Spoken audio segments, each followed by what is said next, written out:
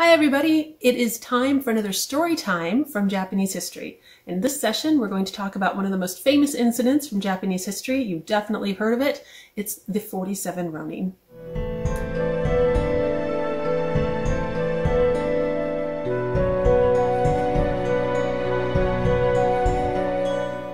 Now, this story has been remade, retold countless times. It's film, books, manga, plays. It's been everywhere. Some of the stories are, some of these retellings are more accurate than others. Some just have the number 47 in the title and that's it. But let's talk a little bit about our best understanding of how it went down historically. So as our scene opens, it's April 1701. There's a relatively young daimyo in town. This is Asano Naganori, and he is a rural daimyo. He's been assigned to welcome the imperial envoys to the shogunate court. Remember, at this time, the shogunate's running the show, and the emperor is largely a figurehead. But the imperial envoy is still very important, so he is assigned to learn the proper etiquette for this situation, along with another daimyo.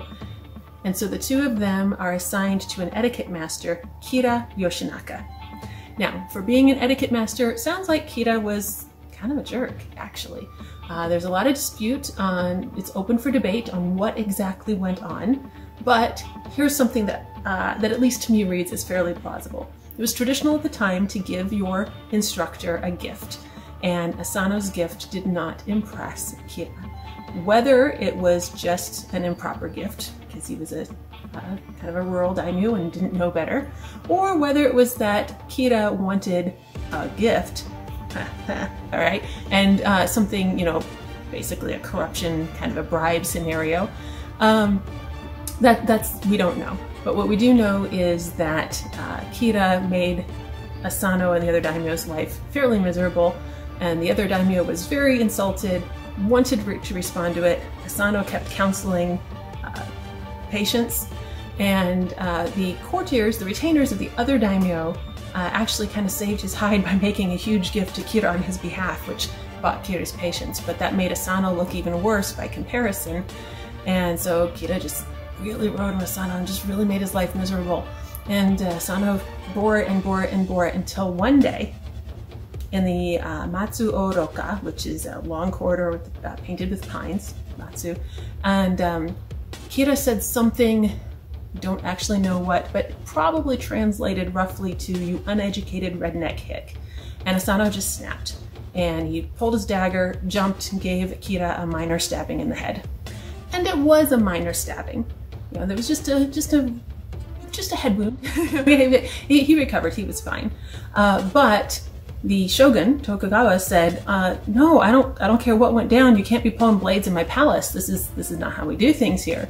That's absolutely forbidden. So I'm going to let you have the honor of killing yourself, you know, committing an honorable suicide, but your family forfeits the title and lands, so no longer daimyo." So Asano commits seppuku there in the garden, and word goes back to Akō, back home. Now, when word reaches Akō, there's a lot of dispute. This is a problem for all of the retainers. If, as now being masterless, being Ronin, they are dishonored. They cannot be employed by other daimyo. They cannot fight as samurai. They're, you know, just persona non grata. And so there's a lot of dispute. You know, what do we do? Do we give up the castle as ordered? Do we fight to defend it? Do we just kill ourselves at the gate?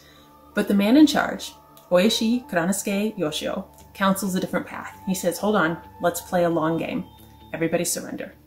So they surrender, they give up their honor, they give up their positions, they go out into the community, into the world, and live as dishonored Ronin. So now they're doing manual labor, they're doing handicrafts. Oishi goes into a life of retirement and just absolutely just this horrible, dissolute, dishonored life. He's getting drunk all the time, he's visiting prostitutes. At one point he collapses in the street. The story goes that he's lying in the street, passed out drunk, and another samurai comes by and just begins to castigate him on his lack of honor and how far he has fallen, and it's disreputable, and actually kicks him in the face as he lies there in the street. So just absolute, and there are spies. Kira's watching, because Kira's like, oh, these guys, they're gonna come after me. But the spies are reporting back, these guys, no, they're they're horrible. They're the worst samurai you've ever seen. They're not going to be a threat. So Oishi is playing this part so well. His wife, he's been married for about 20 years, his wife comes to him and says, hey, I think you're taking this a little bit far. I mean, you're drunk in the street, you're hanging out with the prostitutes, can you just tone this down a little? And he says, oh, honey, you're right. I'm going to divorce you. Now, to be fair to Oishi, he probably divorced her and sent her and the children away so that they could not have any repercussions for what he was going to do. It was to keep them safe. But it just made him look even that much worse that he would divorce his wife of 20 years and send her and the children away. Now, his oldest son, Chikara, he put down a sword and a toy and he asked, no, I'm sorry, that's Lone Wolf and Cub. No, his oldest son, Chikara, was 15 at the time, and he said, do you want to join me in this or do you want to go? And Chikara said, no, I'm absolutely in with you. Let's do this. So Chikara stayed with him, and they practiced and they trained and they snuck weapons in, which would have been completely illegal. They made their own armor so they wouldn't arouse any suspicion by purchasing armor. These guys, long game, hardcore, and it was a long game. Remember, we started in April of 1701. It was January of 1703 when Oishi decided, yeah, it's been long enough. Spies have told Kira we're complete trash. Nobody's suspicious. Let's do this. So on January 30th of 1703, the 47 Ronin went to Kira's home, and they sent one aside as a messenger, so only 46 actually attacked the house. But here's why I think the stories about Kira being a jerk probably have some truth to them, probably plausible. Before they attacked Kira's home, they went to the neighbors, and they're like, hey, by the way, we're gonna attack this house, but it's not a robbery. We're here for a revenge mission. And the neighbor's like, oh, that's fine then. We didn't like that guy anyway, right? So this entire time, you know, there's actual battle going on, and they attack from the front and the rear in two groups, one led by Oishi, one led by his son Chikara. And none of the neighbors help, none of the neighbors send for help. They'll just kind of like sit back and make popcorn and watch. So Kira wasn't a popular figure. So they break in, like I said, they attack from two sides. The Ronin just absolutely, they catch the household completely off guard. They kill up to 40 of Kira's retainers. The 47 themselves, by the end of the night, they'd have 4 walking wounded. That's it. 4 injured who are still able to travel.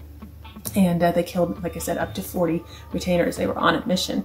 But they can't find Kira anywhere, and they spend an hour looking through the house. Now, they have said previously, you know, we're not here for the innocent people. So women, children, servants, you know, like, as long as everybody stays out of the way, we're fine. We're not taking revenge on anyone except Kira.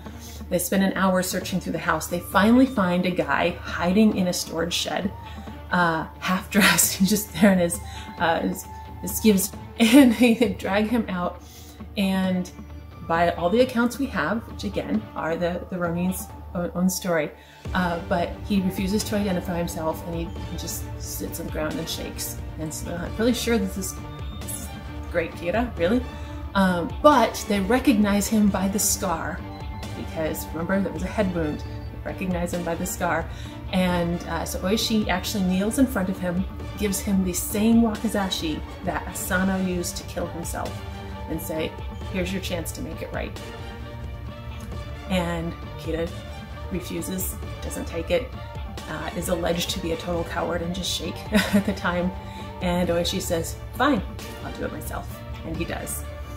So at that point, they put Kira's head in a bucket, and it's morning by this point, and they start, you know, it's a progression from Kira's house to the temple where Asano is buried. It's about, I think, roughly 10-kilometer walk.